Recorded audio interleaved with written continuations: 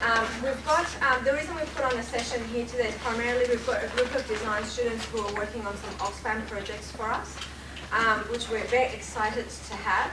And we thought that it would be really great to try to actually give the sense of the context within which we work. In 2000, world leaders came together and put together the Millennium Development Goals. It's a very big, if you ask me, a very big technical subject. But with our action partners, what we've been able to learn from them is that there are very small initiatives that people can do in their communities that help their governments build towards the achievement of these Millennium Development Goals. And today in particular, I'm going to talk about the 6th goal, which is to combat HIV, AIDS, malaria, and other diseases. And within this goal, there were 3 targets that were set in achieving it. And the first one is that by 2015, we will have halted and begun to reverse the spread of HIV and AIDS. The second one is that by 2010, which is this year, that universal access to treatment for HIV/AIDS will be available to those that need it. And the third target set against this goal was that by 2015, we'll have halted and begun to reverse the incidence of malaria and other diseases like tuberculosis. The general picture, as the United Nations have reported, is that the spread of HIV/AIDS has stabilized and in some cases is even beginning to reduce. And many young people around the world, especially in developing countries, still lack the knowledge to protect themselves against HIV/AIDS. It's just not customary. People will not talk about sex in public. So people will not know, will not even discuss HIV/AIDS. Now, this is my experience from Zambia. We have seen in the last few years an increase in women's organizations. So what these women's organizations did was they would target those communities to talk to the women, you know, so that they're able to negotiate safe sex with their husbands. And of course, culture steps in, where people will tell you, well, a woman's place is not to negotiate such things. But through the years, we've seen women becoming more and more empowered to negotiate safe sex. In cases where their children left parentless because of HIV/AIDS, stigma and discrimination in small communities comes with those children. Their education about the disease is very limited. They know that that house has the plague.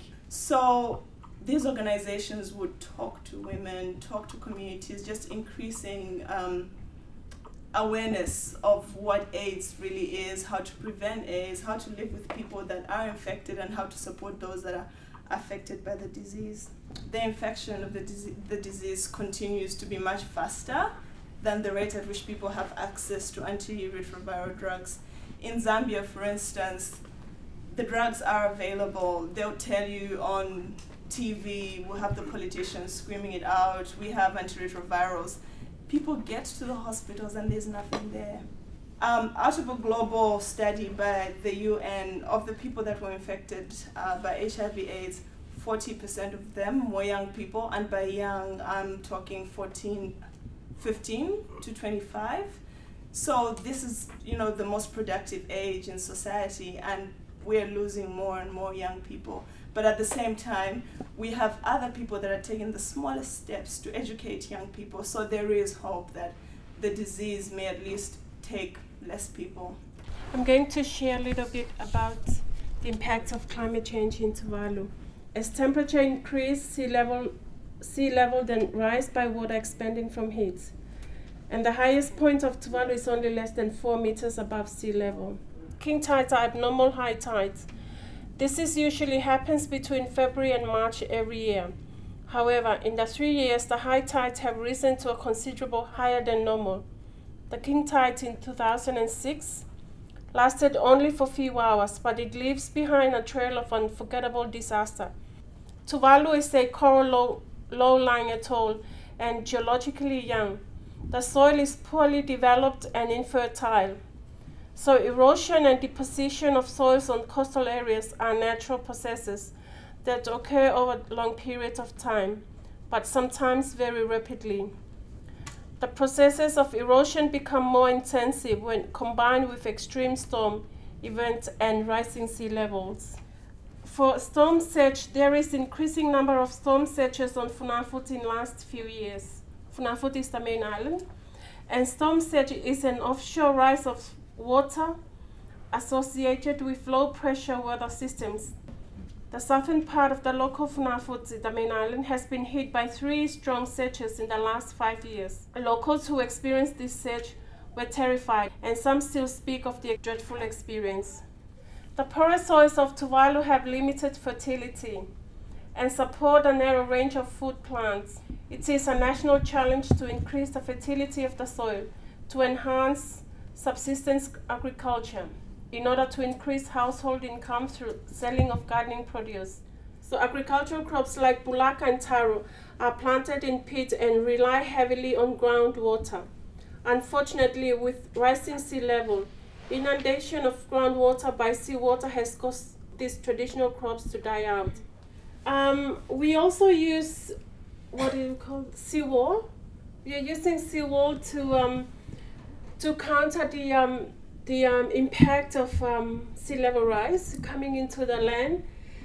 But as the sea level rises, the seawall has to be renewed and to be raised to. This is on one of the outer islands, part of the land. All the coconuts, and because we live on pulaka, fish and coconuts, that's our main diet. And coconuts does not only provide food, but also provide drinks. And also it helps for the for building houses. We have to prove to the international community, like what we have been campaigning for, to have concern on small islands like us, to reduce the gas emission. We have to use solar energy. They think although Tuvalu's contribution in terms of trying to use solar energy for electricity is insignificant in relation to the global level, but at least they have to show to the global community that we are ready to commit. And please, because we don't want to go somewhere, we don't want to lose our land. The average surface temperature of the Earth has risen by 0.8 degrees Celsius since the late 1880s. Scientific evidence implies that greenhouse gas emissions from human activities are the main cause. The science shows that unless greenhouse gas emissions are reduced, temperatures will further increase over the coming century. The Earth's ecosystem is extremely sensitive to changes of even a few decimals of degrees, as we are already witnessing. A warming of 7 degrees would have devastating impacts upon the world, but even 2 degrees would lead to a significantly different world from the one we now inhabit. Climate change is a major development challenge and risks undoing all the progress organizations like Oxfam have made towards ending global poverty. Oxfam's experience in nearly 100 countries shows that hundreds of millions of people are already suffering from a rapidly changing climate, and this is frustrating their efforts to escape poverty. The latest natural disaster that Oxfam is currently responding to is the flooding in Pakistan, which has affected at least 20 million people, the population of Australia. Although no individual disaster can be directly attributed to climate change, the flooding in Pakistan is broadly consistent with predicted climate change impacts for that region.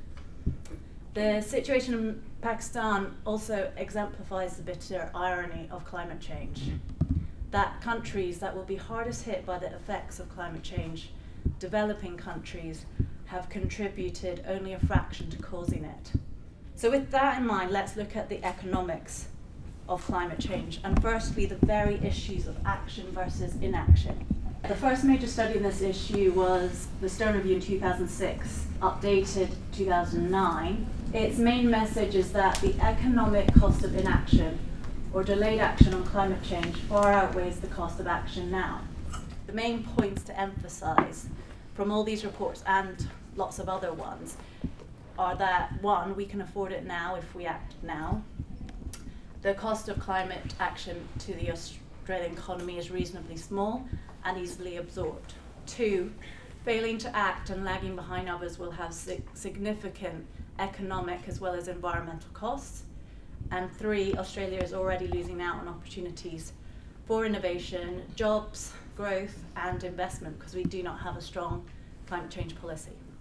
Countries like Australia have become wealthy and have been able to develop because they have emitted large amounts of greenhouse gases in the process of industrialization. They should bear the responsibility of reducing emissions on a large scale and provide financial and technical support to developing countries to enable them to achieve sustainable development. We need to get past the concept that material wealth equals quality of life and actually realize that sustainable planet is the only way in which we can guarantee the continuation of good, if not better, standards of living